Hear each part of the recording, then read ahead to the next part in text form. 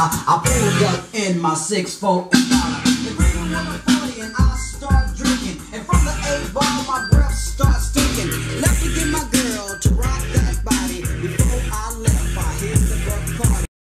Good day, YouTube. Today I'm going to talk about when you leave the Air Force, because it's known that everybody who joins the Air Force will sooner or later have to leave. So this video doesn't really apply to individuals that are retiring, but individuals that are separating from the service, from the Air Force, whether it's 4, 6, 8, 10 years, whatever that may be. The best thing that you can do is prepare for your transition. I know that some of you may want to go back to school, some of you may already have a job lined up, and whatever the case is do all the research, ask all the questions, so you have a smooth transition. I used to teach at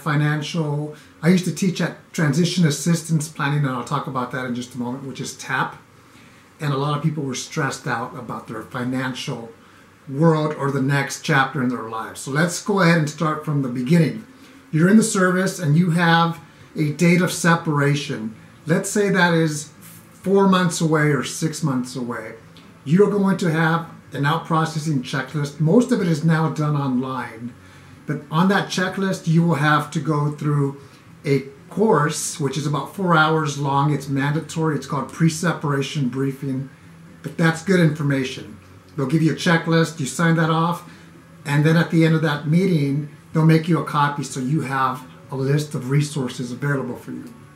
But don't wait for 4 months, 6 months to do this. You want to do this if you're separating at least 1 year out, minimum. And then the next thing is TAP, Transition Assistance Planning, and that's a course. It's usually 3 or 5 days. That's mandatory as well. Those fill up pretty quick. Don't wait for the last minute because they're booked. A lot of them are booked, so you may not get a space. You want to do that. You can do that up to a year out as well, maybe 2 years if you're thinking of separating. Take that course, 3 to 5 days. What does that course talk about? They talk about how to network, your resume, some benefits, the VA briefs there as well. The DAV stands for Disabled American Veterans.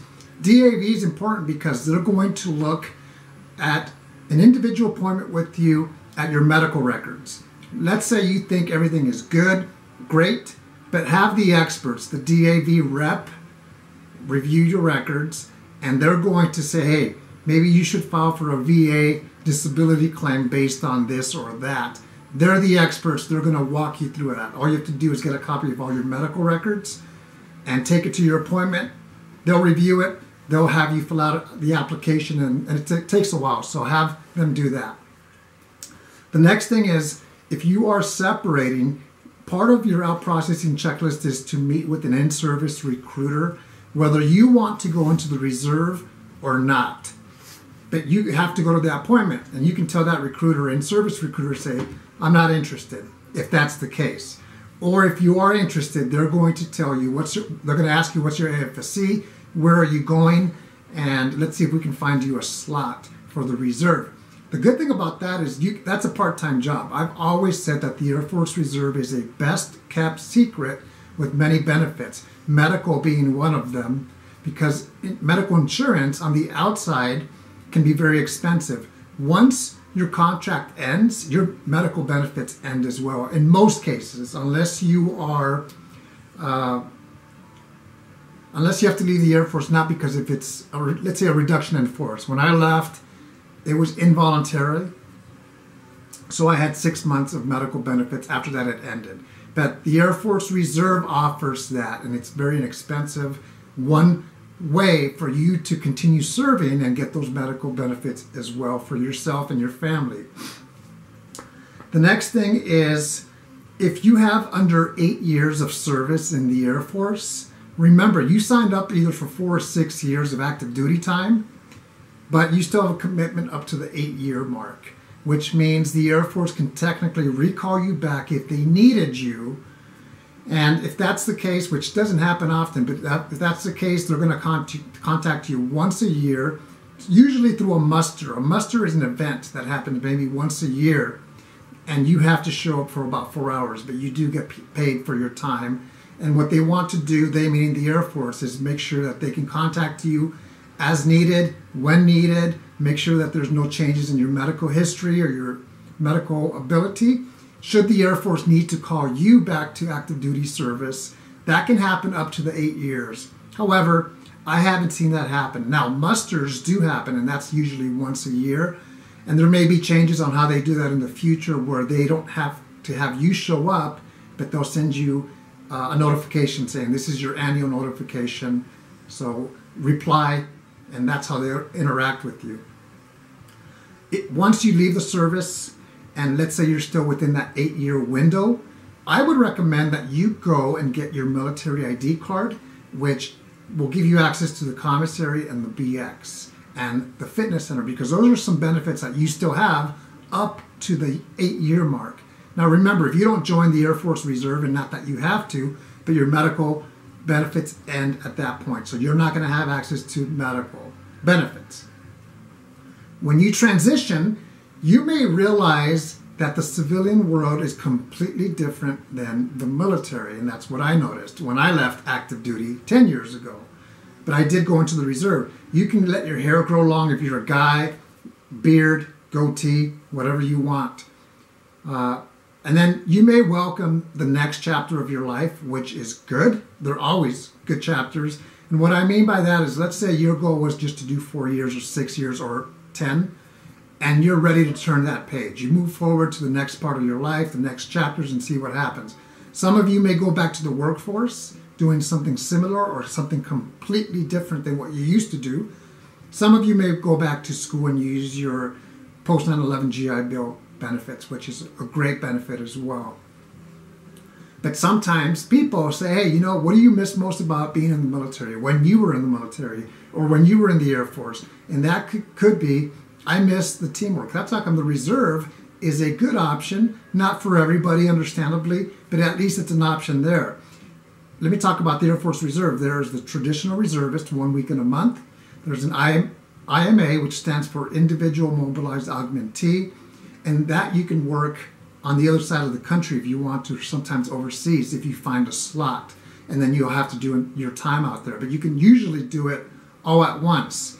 It's 12 days per year and another 2 weeks as well, so let's just say about a month as well. Or you could become an Air Reserve Technician, which is in the reserve. You're dual status. You're civilian, and you're also an Air Force reservist. That's another option.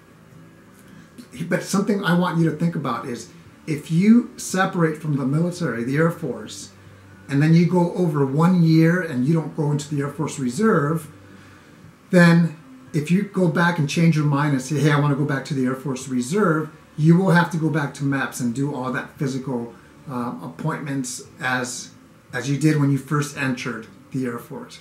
If you go straight from active duty into the reserve, you don't have to do that anymore.